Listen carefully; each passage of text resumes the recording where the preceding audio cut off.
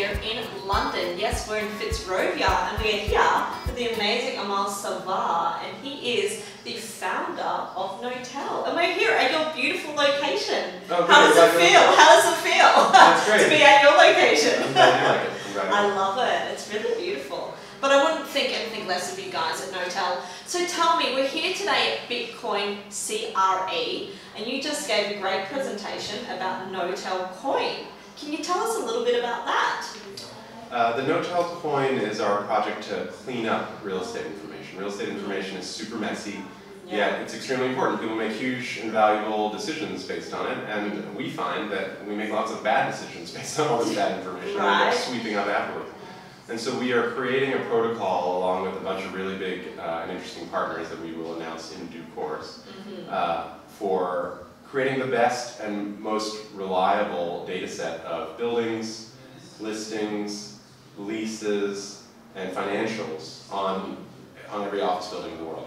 Wow, this is incredible stuff. I mean, obviously you guys know first and forehand what the commercial real estate space is like working with Knotel and creating Knotel. Let's just go back a little bit to Knotel, because last time we caught up, it was about, I think it was about 2 years ago, or a year and a half ago at least, at one of your Inbox Awesome events, and you have since grown and you've since raised a cool 75 mil, I might say. So tell us, what has that journey been like, and how are you here now in London? Yeah, we've been expanding the business a lot. We started in January 2016 with one location that had 10,000 square feet. We made the business 10 times bigger, then another 10 times bigger, and now we're at 1.2 million square feet in 3 cities, New York, San Francisco, and London. We'll finish the year with hundreds of Knotels in maybe half a dozen cities. And we're getting bigger at an ever accelerating rate. Yeah, you are. Do you need about 3 of yourself by now? I know I do, and I'm just a small company, I can imagine. Yeah, well, I mean, I have 200 of myself. Right. I have this extraordinary group of colleagues that does everything, and I get to waste my time with you just chit-chatting here, back and back. It's quite a beautiful location. I must say, how many events do you have here? And also, most importantly, how long have you guys been open here in Fitzrovia? Yeah, well, so Knotel 45 Woodfield here in Fitzrovia, it's already full. And we have maybe 10 more that are in the pipeline and opening soon. So we will have more Knotels for all of our happy CEOs that are floating around and asking for space. And it has been really interesting to figure out how London works. And now we've figured out, and we're going to do quite a lot here. Yeah, it's a different ecosystem. Obviously, there are a few co-working spaces around. We won't name them, but they are around, and it's an interesting market. Yeah, for sure. What we're working on is something to solve our own problem. Our own problem is we're doing so many deals on so much property. We were something like 30% of all the transactional activity in a neighborhood called Midtown South in New York City this year to date, the last 100 days. We're 10 or 15% of all the activity in the financial district, or 10 or 15% in Midtown. And the same thing's going to happen in London very soon, in San Francisco, other cities. We're such a big market participant, and yet we have this problem of bad information. And so we thought, well, let's build a tool, a platform that both lets us publish and improve our information, but invites the participation of others. There's nobody who benefits from crappy information. I think everybody would like it to be better. But it's a cooperation and coordination problem. And that's something that blockchain as a protocol helps improve. The internet was a way of moving information around, and blockchain is a way of moving truth around. And that basic innovation, this may be the most valuable application of the entire concept to the real estate information. It's a huge asset class. It's $30 trillion worth of office in the world. I love this. It's so true. It's like, it's a truth teller, right? It's transparency at its core. So it's almost, I mean, Knotel's huge, right? You are the leaders today in that sector, and if you guys know that there's a challenge there and you can solve it, then definitely you're going to do it. So thank you for that. So tell me, what do you guys hope to get out of events like this, like Bitcoin, CRE, like obviously for your members and your startups, it's a great, other string to their bow, they can get involved, but what kind of things are you looking to bring to London event-wise, and just the whole Knotel branding in general? Well, Knotel does agile headquarters, which means we serve companies with space that changes. Right.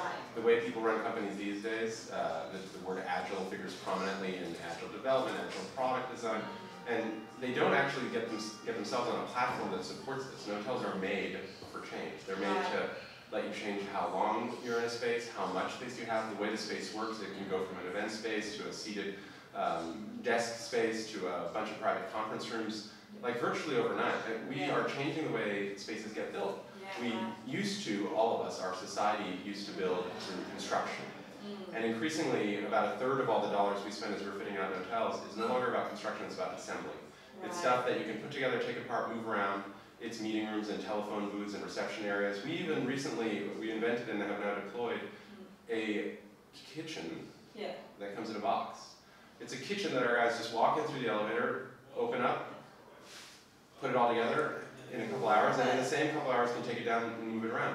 There has never been an office interior environment that can be so easily mixed and matched and changed around, and that's what companies will need in the future. That's what we've been making.